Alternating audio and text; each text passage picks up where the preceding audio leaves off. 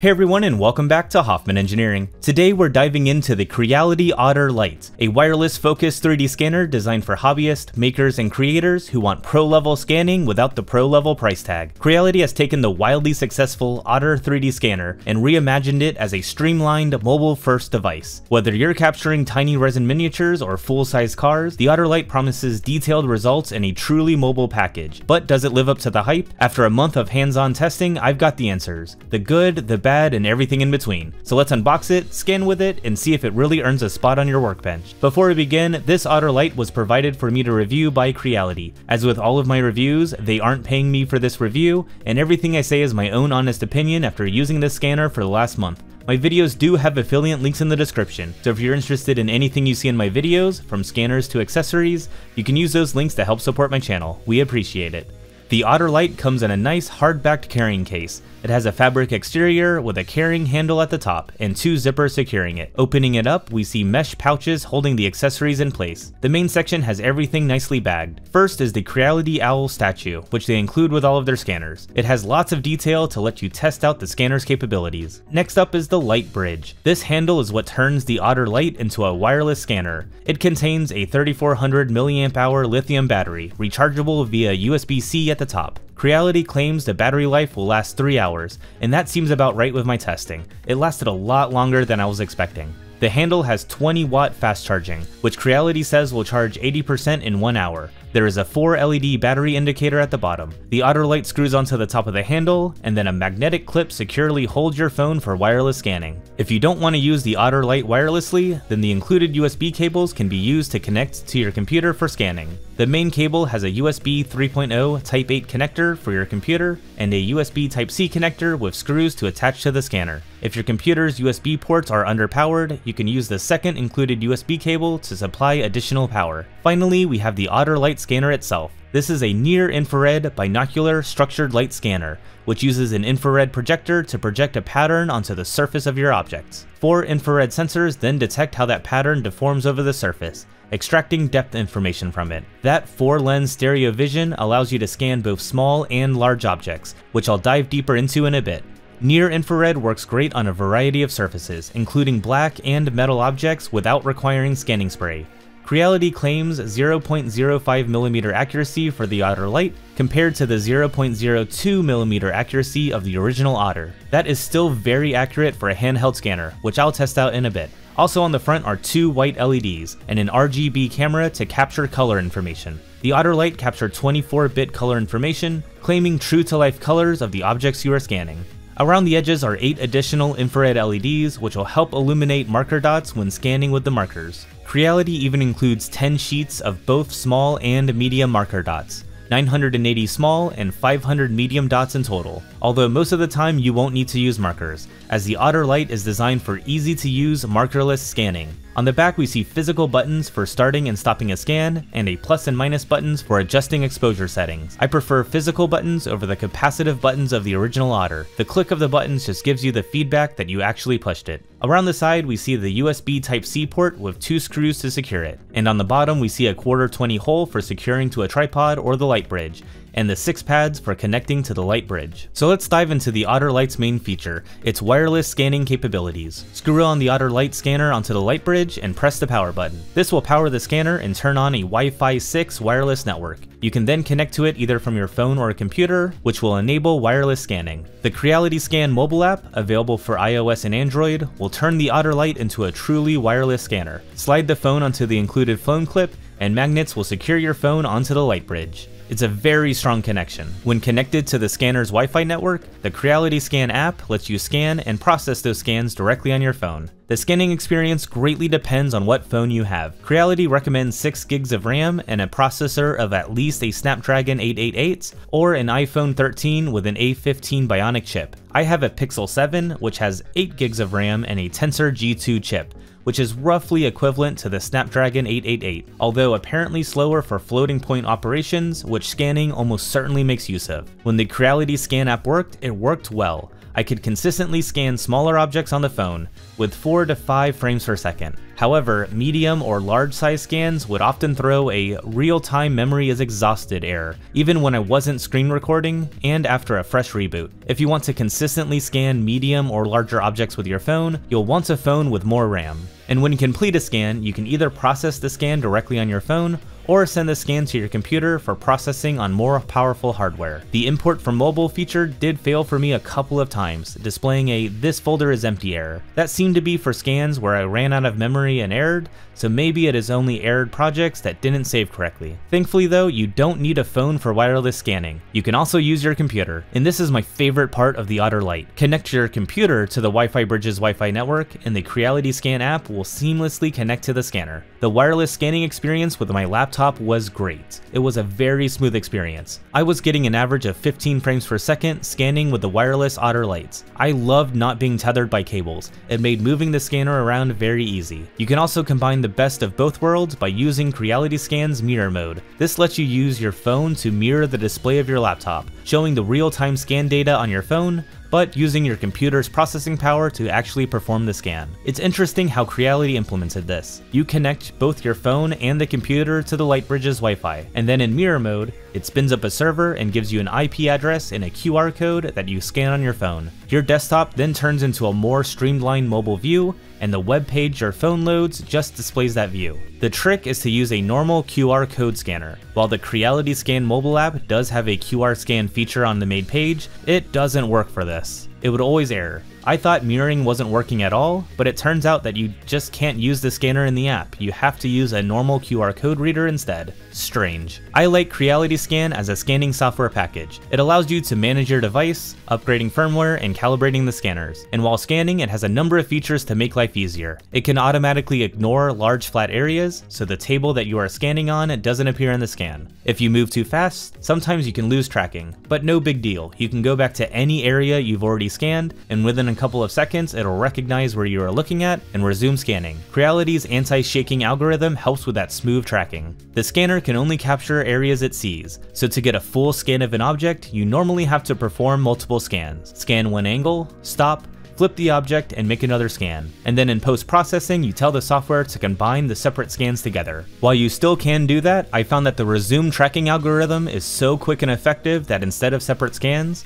I just pause the scan, flip the object, and resume that same scan. The software almost always picked up right where it left off, and I didn't have to waste time combining separate scans together. I loved that. After a scan is complete, you need to post-process the raw scan data. Creality Scan's lasso tools make it easy to select points to remove and delete them from the scan. And then the raw scan is turned into a point cloud, and then turned into a watertight mesh, and finally the color texture is added. You can tweak a number of settings in each of those steps, or you can click the one-click processing button to have Creality Scan do it all automatically. Depending on the complexity of the object you are scanning, I found post-processing took between 5 and 15 minutes on my mid-range laptop. Not super quick, but also not outrageously long. So with all of the specs out of the way, let's look at some actual scans. Almost all of these scans were done with the Otter Lite wirelessly connected to my laptop and post-processed using Creality Scan's one-click default settings. The included owl statue is a Creality staple. It's easy to scan and gives you a good sense of the detail that the Otter Lite can provide. It was able to capture the details of the feathers. Comparing to the original Otter, you can see that the mesh from the Otter Lite has just slightly less detail. This Vault Boy pop figure was easy to scan and also turned out pretty good. The Otter Lite handled the black eyes and shoes without issues. I didn't even have to manually adjust the exposure. The shoulders did connect to the bottom of the head though. The Otter Lite couldn't quite tell that they should be separate. The helmet of this Kerbal is tough because you can't see the backside of the head, so the software has to fill in the gaps. And Creality Scan did a good job at guessing at the missed areas at the back of the head. And the color texture is pretty good. So let's scan something a little smaller and more detailed. This crossbow fight scene is resin 3D printed and packed full of details. The Otter Lite did an excellent job at capturing the scene, although it couldn't quite capture the fine details of the face. But it surprisingly was able to capture the small pieces of the crossbow. This Voronoi Bulbasaur is a stress test for overlapping geometry. Since it is nothing but thin tubes, they are constantly obstructing each other. Some scanners really do not like this geometry, But for the Otter Lite, it didn't even break a sweat. It easily scanned this object and rarely even lost tracking. And post-processing did an excellent job. Every tube was kept separate, with the only defect being the mesh around one of the eyes. This object was 3D printed, and while the original Otter could make out the individual layer lines, the Otter Lite's doesn't quite show that level of detail. And speaking of stress tests, this 3D printed skull is a scanner's worst case scenario. Not only does it have hundreds of little tiny holes, but it's also 3D printed in a translucent jade green filament. Very few scanners I've tested could handle this model, and the Otter Lite excelled in this test. I am impressed. It recognized all the little holes, even if it filled in a few of them around the back, and I could have done a better job of scanning the inside of the front face, as the mesh just closed that area off, but this tough scan was a great showing by the Otter Lite. Moving up sizes, this tall dragon statue has some overlapping geometry, and the thin wings can sometimes throw off scanners, but again, the Otter Lite had no issues with the scan. The object has some defects from when it was 3D printed, and the Otter Lite was able to capture those defects, although they aren't quite as clean as the capture from the original Otter. This full-size Master Chief helmet has a very reflective front visor. Normally, you'd have to use a scanning spray to cover the reflective parts with a matte coating, but the Otter Lite didn't need any scanning spray. It was able to scan the entire helmet, inside and out, and it came out great. This shiny gold lion statue also has reflective embellishments. Many scanners struggle with this part and would require scanning spray to dull the reflective surfaces, but not the Otter Lite. It handled it perfectly. The resulting mesh is superb, and the color of the texture really shows off the details that the Otter Lite's RGB camera can capture. Black objects are also notoriously difficult for structured light scanners to capture, but the near-infrared light from the Otter Lite makes it easy to scan black objects like this PlayStation controller. It captured every part of the controller, including the undersides of the thumbsticks, and the texture detail looks great. However, when looking at just the mesh, you can see that the mesh has a little bit more noise than we've seen so far. It's not a bad scan, there's just a slight surface ripple. That's in comparison to this white Stadia controller. It's just as easy to scan, and when we look at the resulting mesh, we can see much less noise compared to the black PlayStation controller. So while the Otter Lite can handle black objects, it's clear it's having to work a little harder to capture it. This Lego painting is a good use case for the texture scan mode. Sometimes an object doesn't have enough unique geometry to track motion. For this Lego piece, geometry mode sees this round object and gets confused, spinning the scan around. But when using texture mode, it uses the color data to track motion, allowing you to scan flat or round objects without unique geometry. The Otter Lite's near-infrared light is eye safe, making it a great scanner for scanning people. The face scan mode is designed for just face scanning. It'll ignore hair. It did a pretty good job with both the mesh and the color texture, although the color texture does hide some of the flaws of the mesh itself. It was extremely quick to scan a face. Just be sure to take off glasses. It doesn't handle glasses well. The body scanning mode is designed for full body scans, including clothing and hair. I built a turntable for my subjects to stand on, but you'd have the same effect walking around your subject thanks to the wireless scanning. The body scan worked well with both the hair up in a bun and with the hair down. It took about a minute and a half to complete the scan, and even handled small movements of the subject. The color texture defects would be due to my turntable use. The lighting in my studio would cause the brightness to change as the turntable rotates. I always like looking at tattoos in the color texture. I'd say that the Otter Lite did a great job with people scanning. Finally, let's scan some larger objects. The Otter Lite easily scanned the front of my car, even without markers. I could tell the scanner had more difficulty with the chrome grille, but it was still able to capture it.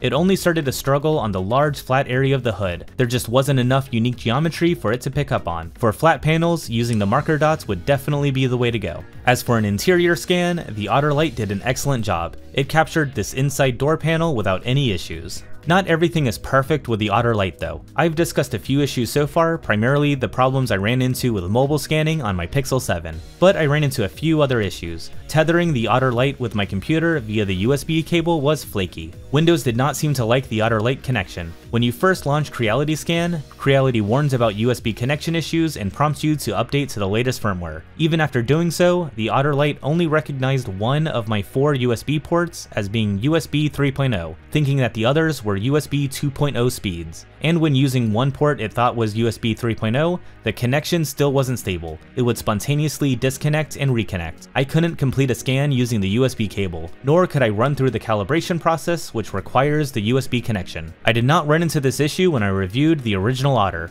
and to make sure it wasn't just this latest version of Creality Scan, I pulled out my original Otter and tested it, and the original Otter worked just fine. All 4 ports were correctly identified as USB 3.0. And I had no connection issues while scanning. so it's definitely a firmware or hardware issue with the Otter Lite specifically. So to wrap things up, Creality has taken the wildly successful Otter 3D scanner and trimmed it down to create the Otter Lite, a scanner truly focused on wireless scanning. The results are really good for a hobbyist handheld scanner. I was really impressed by the results from both small and large objects. It captured both the geometry and textures, and the wireless nature made scanning a breeze. Creality's advertised scanning of objects between 20 and 2000 millimeters seems correct. It handled just as well with my smaller resin miniatures as it did with my large car scans. And the Otter Lite handled black, metal, and reflective objects with ease. I didn't have to use any scanning sprays in order to scan those kinds of objects. Great work, Creality. However, there are a lot of caveats to those statements. When it worked.